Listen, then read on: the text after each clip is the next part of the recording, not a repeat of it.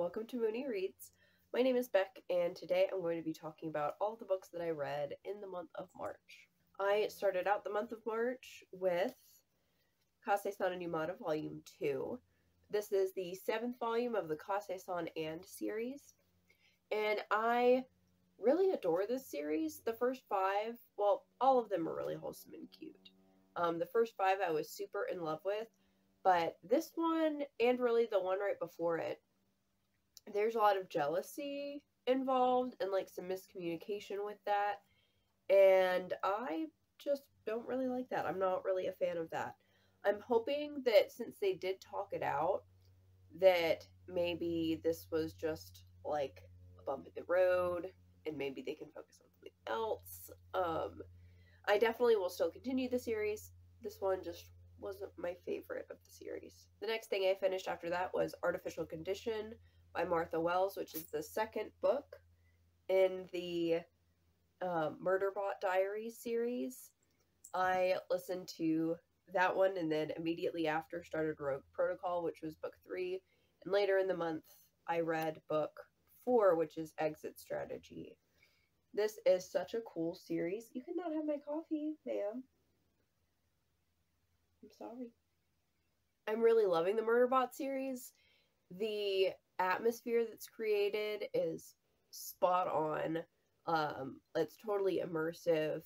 And I love thematically what's going on. There's a lot of discussion about trauma and things like that, looking at a lot of different things related to relationships. I also think that there's something to be said about like discussion of like neurodivergence to a certain extent. And on top of that, there's so much like just diversity within some of the minor characters, and the overarching plot is cool. I've been listening to it on audiobook, which is really wonderful, and definitely I think makes it even more immersive. I really like the person that's narrating it. I also read Legends and Lattes by Travis Baldree, and I talk about this at length in the vlog that I recently put out. It is so good.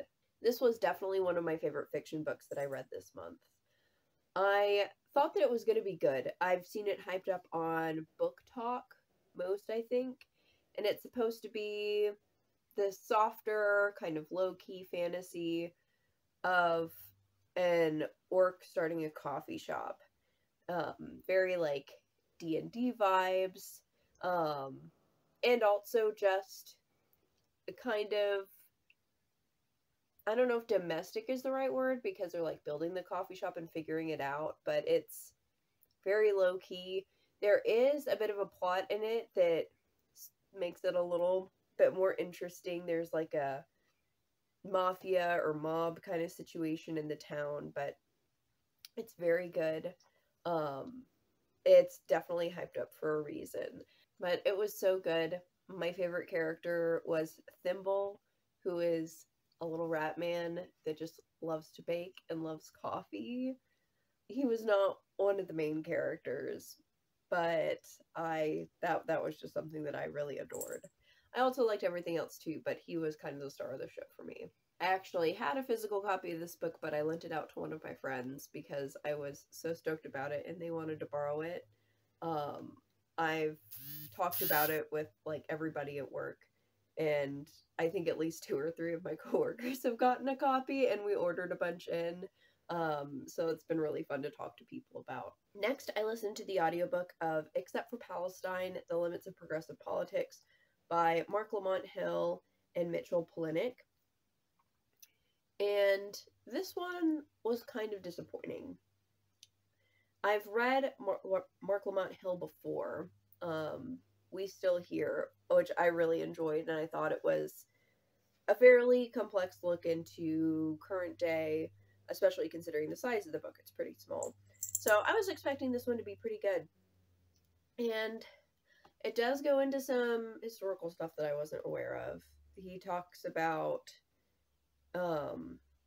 the history of the United States, kind of decisions and relationship with Palestine and Israel.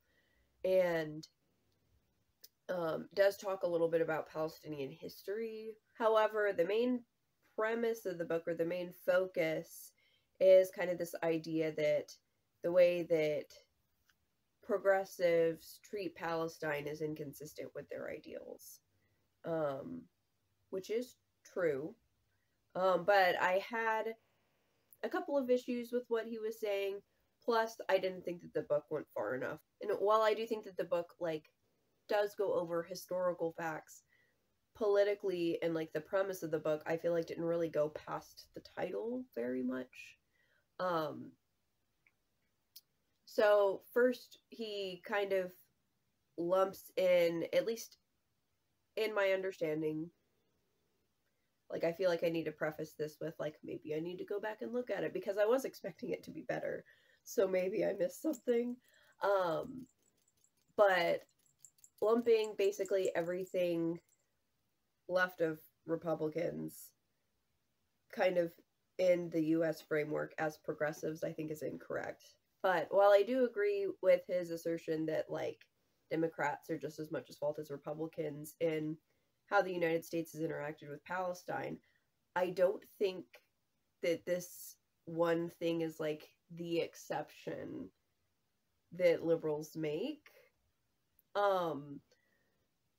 I think that it would have been productive and important to talk about all of the other situations in which the United States hasn't stepped in to, like, help people who are victims of imperialism. Like, if that's what the US is supposed to be doing, which the US is an imperialist country, so it doesn't make sense that they would help most people, especially when they benefit from certain people who are taken over by certain imperialist nations, depending on their relationship with the United States. Like, it really doesn't make sense that the US would step in to all of these different countries who are having problems, because the United States only steps in when it benefits them. That's not something that's unique to the Republican Party. That's how the United States works. They benefit from imperialism in a lot of instances. There are a lot of countries that have been decimated because the United States decided to use them for oil, having wars regardless of how people are treated, and in some cases totally destroying governments from the inside because they don't like how their government is run.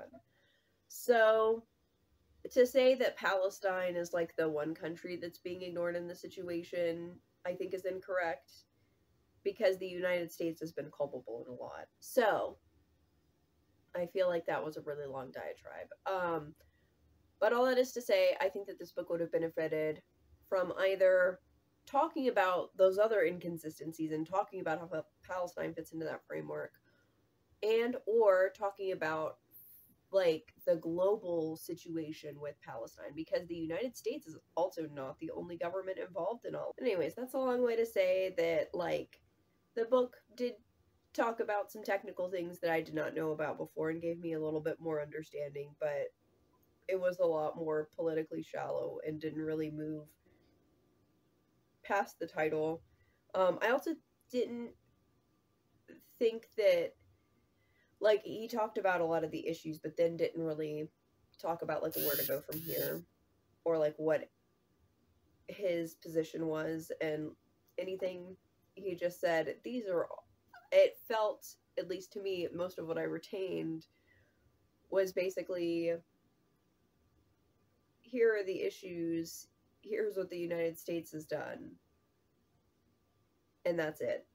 Like, we didn't really progress from there very much. So, those were some of my thoughts reading it. After that, I read If Beale Street Could Talk. This is a classic American novel. It's James Baldwin.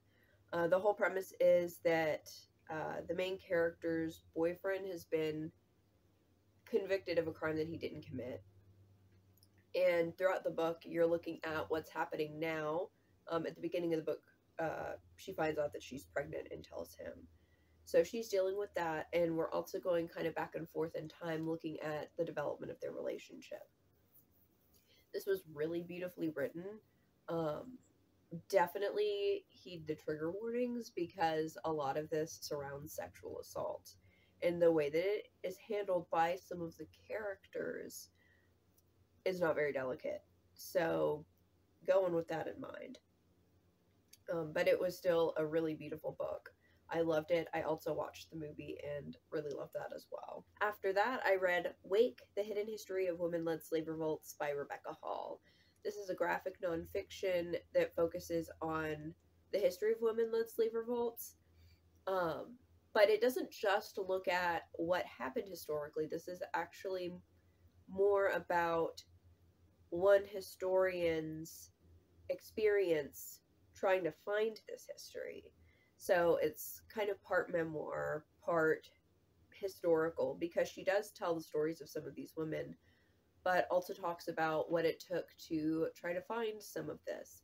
She talks about the issues that come with trying to find things that are that old, trying to find like newspaper clippings from the 1700s.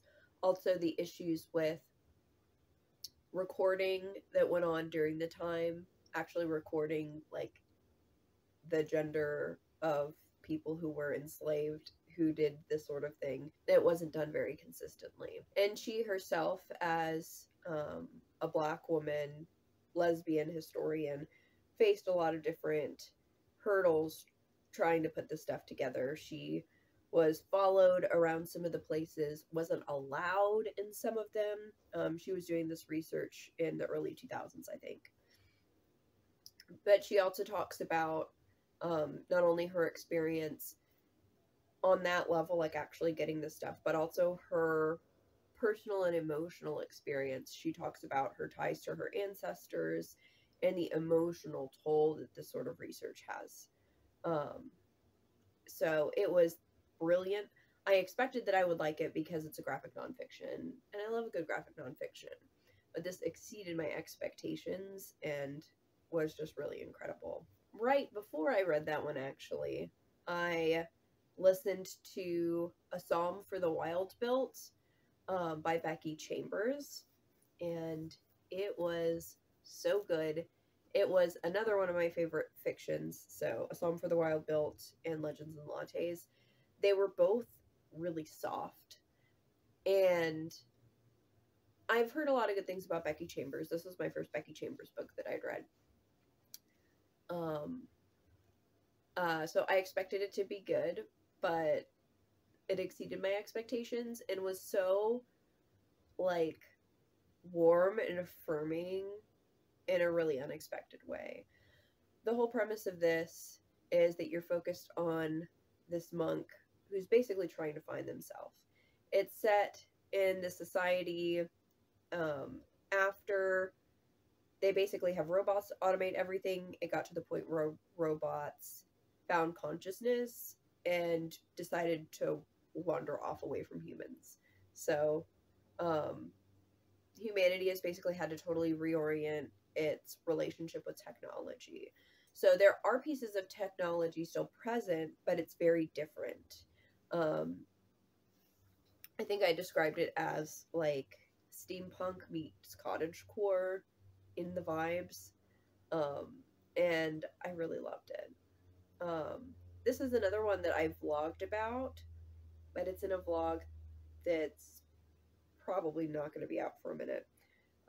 This and Wake, and a couple of other things are in vlogs. So you can look forward to that if you want to hear more of my direct thoughts, because it was so warm and good. And would highly recommend it. And I'm so stoked to read Becky Chambers' other stuff. In fact, if anyone has recommendations for soft, low-stakes sci-fi fantasy, please let me know about them. Because between A Psalm for the Wild Built and Legends and Lattes, like, I need way more of that in my life. After that, we can go right on back to nonfiction. I read The Philosophical Trends in the Feminist Movement by Anurana Gandhi. And in this book, she breaks down different trends in Western feminism. She goes through and talks about liberal feminism, radical feminism, anarcho-feminism, ecofeminism, socialist feminism, and postmodern feminism, or postmodern feminism's relationship with feminism. She talks a little bit about the history of each of these. I think the ones with the most history in them were liberal and radical, because those were really huge parts of second wave feminism, and like liberal feminism was a big part of first wave too. She goes through, talks about each of these, and then critiques them. The author of this was in CPI Maoist, which is the Communist Party of India, so that's like the perspective that her critique comes through. So in a lot of this analysis, you know, there are considerations that, like, within all of these movements, it's largely white middle class women who are doing a lot of this. So they're not considering women of color within the United States, certainly not women within the global South. And ultimately, all of the techniques, all of the things they're talking about aren't really revolutionary. And of course, there are other different things within each one of these that are also a problem, and she outlines all of this. I thought this was really great critique. I only wish that there was more of it. It is pretty small. This is, she's written other things as well, and I would be very interested to see what else there is kind of beyond this. After that was the Queer Weekend, the Queer Lit Readathon. At the halfway point, basically, between their twice-a-year-longer readathons, they have weekends that the focus is just to read queer books. So for that, I read Exis, Poems para la Nación, Poems for the Nation, by Raquel Salas Rivera. And this is a poetry collection that is mostly talking about Puerto Rico. He goes through and, like, talks about the country as a whole in section, talks about his family in sections, also some on queerness and kind of issues talking with his family, I think, or his family understanding kind of that piece. And also in some places talking about imperialism and colonialism that directly impacts Puerto Rico. This was really beautiful. I mean, you can see I have several tabs in here of poems that were particularly powerful. One of the cool things about this collection is that all of the poems are told in English and in Spanish. Unfortunately, I can only read English, or I can read very, very, very, like, beginner Spanish. So if I would recommend this to anyone who can read either English or Spanish, but if you're bilingual, I think that they do this, they incorporate Spanish in multiple of their books, because I also read for the 24/7 Boricua-thon a few months ago. I read another one of their collections and then incorporated Spanish. I would be really interested to see what all else there is, because language is really layered, and the act of translation and choosing different words is, like, there's a lot of intention in that anyways, especially in the medium of poetry. I would really be interested if somebody who is bilingual has read their work, because that would just be really cool to hear about. But this was very good. During the 24/7, during the Queer Weekend, I also started Last Night at the Telegraph Club, which I finished the Monday after. Last Night at the Telegraph Club is a young adult historical fiction that focuses on Lily, who is Chinese American in the 1950s and is figuring out that she's gay. There are a lot of layers to the different things that she's dealing with. It talks about the Red Scare. Her dad in particular gets targeted and his immigration papers get taken away. But on top of that, she's also dealing with being gay, trying to figure out her feelings and navigate, like, shame. And she's also dealing with some different issues regarding her friendship. Not only, you know, we could think about friends potentially being homophobic, but even beyond that, kind of unpacking really what her friend expects out of her. Like there are other issues kind of within that that are discussed a little bit. Overall, I really loved this. There are so many different details in here. They when talking about Chinatown and the queer community, clearly a lot of research went into this. She actually has a really good author's note where she talks about the hard time that she had finding history of queer Asian American people during this time. There's also a sources page or like bibliography that I'm really looking forward to taking a look at and seeing what I might can take from that and potentially read. One kind of critique that I have of this is that in certain sections of this, you kind of go back to the mom's perspective. So it kind of takes you back in time a little bit and talks about, is now really the time to have the zoomies? All morning you've been sleeping. Can you do it in the kitchen at least? There. Throughout the book, you kind of dip back in time and see her mom's perspective. And that was really interesting. However, I don't think that I saw that thread totally completed. I feel like there needed to be a little bit more to justify why she did that. Like, it was interesting, but I didn't really totally get why she did it. The main reason that I could see, like the bits that I took out of it, was kind of looking at how her mom has had to change and adjust, kind of act a certain way for, like, in order to kind of be a part of this world. Like, when she's younger, she's more interested in, like, Chinese pop culture. She really wants to go back to China and to live, like, with the husband and his parents. And, like, when they talk about politics, it's like they don't really have very strong opinions. They just want kind of the fighting to be over so that they can go back.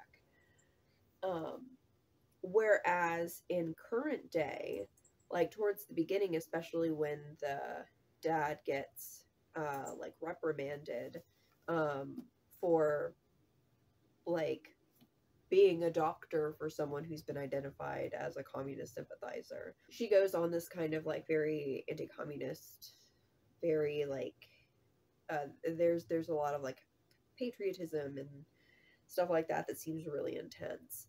And I think that seeing her background does kind of explain some of that, but I don't think that that was explicitly explored enough. Like, that's my, like, analysis and interpretation, but I don't think that it was, I thought that it should have been a little bit more direct. If that was the point, which, again, there could be other pieces. They did talk about a lot of other stuff in there, and there were some other, like, parallels that were there, but I didn't understand why. Like, the mom and dad go to a date at a nightclub, and I thought there would be something more direct happening, but I didn't really see it, unless there was supposed to be a comparison of, like, them going on a date versus, like, current day Lily going on a date. But, like, I don't know, it wasn't very direct, and it was kind of hard to parse through. So it wasn't bad. That was just something, like, I felt like there was a lot of room for some stuff to happen that didn't really happen, like, thematically. It's also worth noting that I've heard, since reading it, I've heard of criticism from people of color looking at the relationship between Lily and Kat. It is interracial relationship. Kat is white. So I would definitely look for reviews from people of color, especially Asian people, kind of on that front. Because this book, I think, does address racism in a lot of different ways. It's not, you know, indirect or quiet about the kind of treatment that Lily gets from a lot of the white people, like, at school and especially in the nightclub. But even though it's really directly addressed in those places, it isn't directly addressed within the relationship.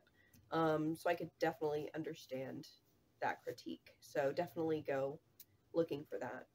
However, I feel like I spent a lot of time on the criticism of the book, but I did really love this. I loved so many different things about it. I think I gave it like 4.75 stars or something like that.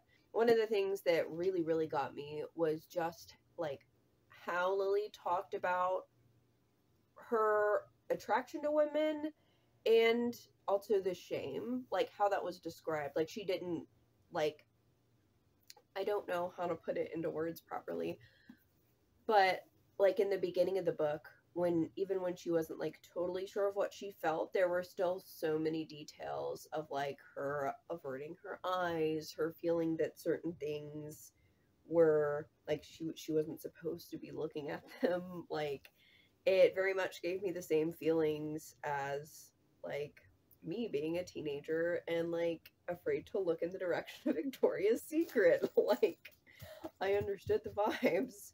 And I thought that it was really well done. And throughout the course of the story, you can see her relationship with that kind of shame shift in the way that she talks to herself. And she even explicitly says, like, I should feel ashamed about this, but I don't. And that was just really nice. So that's last night at the Telegraph Club. Other than those things, I did work on several others. So I read part of Dear Centauron by Akwaeke Emezi, and this is Akwaeke Emezi's memoir. I started reading it several months ago, but was in a bad kind of mental space, so I set it down, and I was able to pick it back up this month. I have not finished. I really only got to read a few chapters, and the chapters are very short, but it's fucking brilliant and beautiful so far, and I plan on finishing it in April. Then beyond that, I had a couple of buddy reads that I was working on. Black Skin, White Masks by Franz Fanon, I'm reading with Brent, and we are almost done with. It is intense and brilliant. This is published in the 1960s and is a work of psychology with like sociology bits mixed in and like literary criticism. And this basically talks about the mind of colonized people. Different chapters kind of focus on different elements, but it's mostly focused on the psychology of Black people in colonized nations. And finally, the other buddy read that I'm doing is You Will Get Through This Night, A Practical Mental Health Guide by Daniel Howell. I'm buddy reading this with my friend Amanda, and it's been pretty good. It's got a lot of, honestly, kind of basic advice, but having, I feel like, all of this in one book is good.